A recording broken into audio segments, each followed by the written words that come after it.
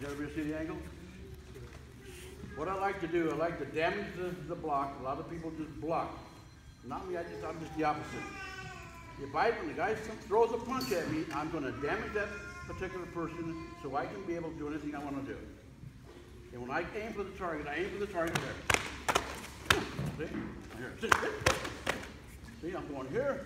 I'm pulling the punches, so he knows. The hits, I'm circular motion. I work on a lot of circular motion. When this comes back, this hand is available, so if I'm going to punch him. I never know how this guy's going to move. But I center my opponent from here with my hand. Then I know what he's going to throw. You understand what I'm trying to say? Okay. Now I'm getting back to the first, you know, back in the old days, standard 5 or 5 swords. The way it was taught to me by Mr. Parker, 1, 2, 3, 4, hit, jump, hit. Okay. Now we go a little quicker. Okay. Now we're going to put in 3. I'm going to cut that back. Why should I waste all my extra energy when I can do this in 3 moves? So I'm going to hit, right there, see? You notice I'm here, I'm going to rotate my fist. Not this, I'm going to hit her. And right in the throat.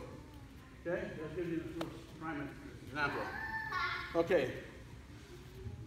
Another one, if a guy throws a round-out punch, I'm going to kind of, I block and I'm going to dislocate the shoulder.